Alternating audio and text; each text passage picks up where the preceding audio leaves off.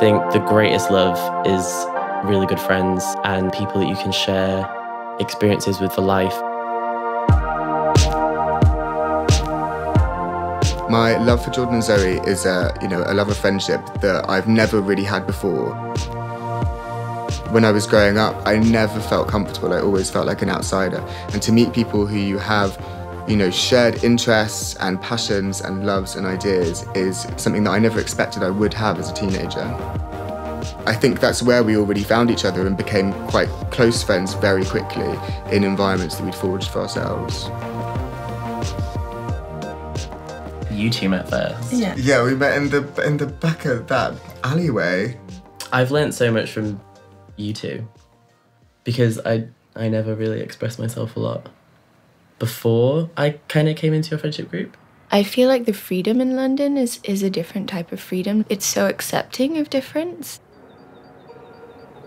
Growing up in my town, being queer was quite tough. That's one of the main reasons that I wanted to move to London, was just to have a bit more space to be myself.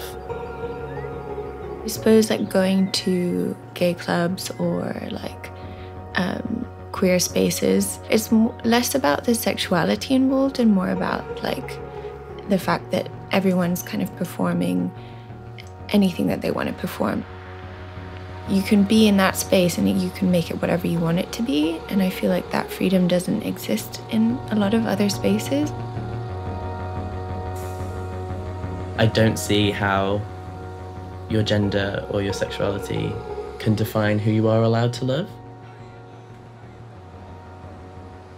I think just focusing on love and giving out love, hoping to receive it, is all you can really do. Giving out as much love as you can.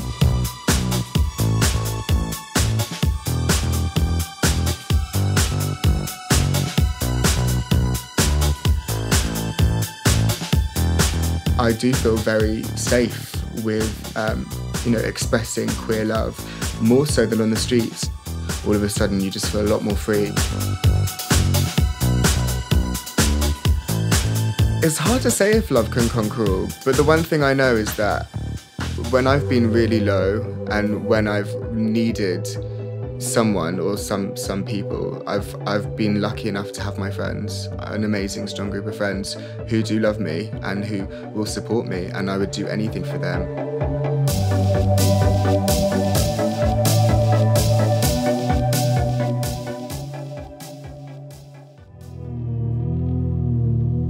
Je m'appelle Angèle, j'ai 17 ans. Je m'appelle Lucas, j'ai 21 ans. Il a l'air froid, le monde, quand même.